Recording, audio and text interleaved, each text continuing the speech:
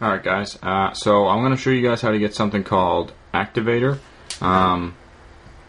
and basically what that does is you can use gestures on your phone and different things to open different apps or plugins or whatever you have.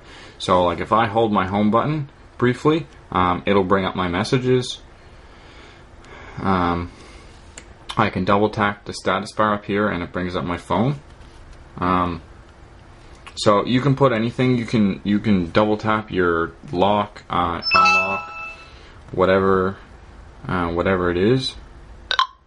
Now, first thing you're gonna want to go into is Rock or Cydia. I recommend Rock because it's 10 times better than Cydia ever will be. 10 times faster, easier navigation. You can browse through other things while you're downloading. I don't know. It's just easier to have. All you're going to want to do is hit search. You're going to type in Activator. I already have it, so I'm not going to bother. Just like that.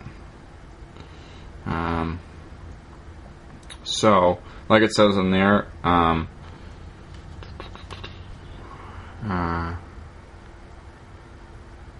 just like it says on the app, it's a common library for activation of apps and plugins. So after you've installed that, you're going to want to go into your settings.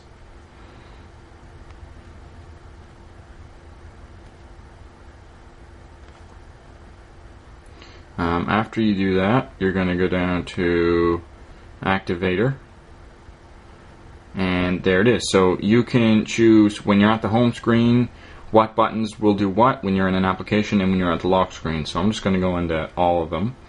So when I double press, say I double press the home button, right now mine will bring me up something that you guys won't have. It's Kirachi.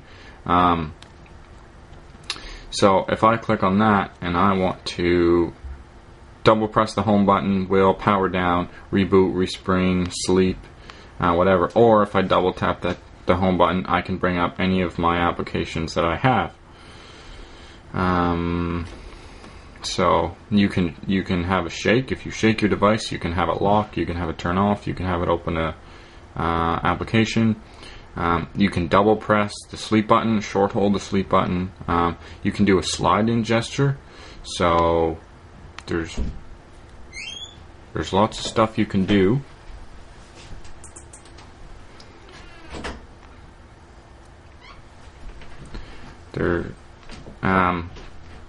So there's all kinds of different ones. There's your status bar, like I have double tap to open the phone, your volume buttons, and whatnot. So anyways guys, I hope you enjoyed. See you later.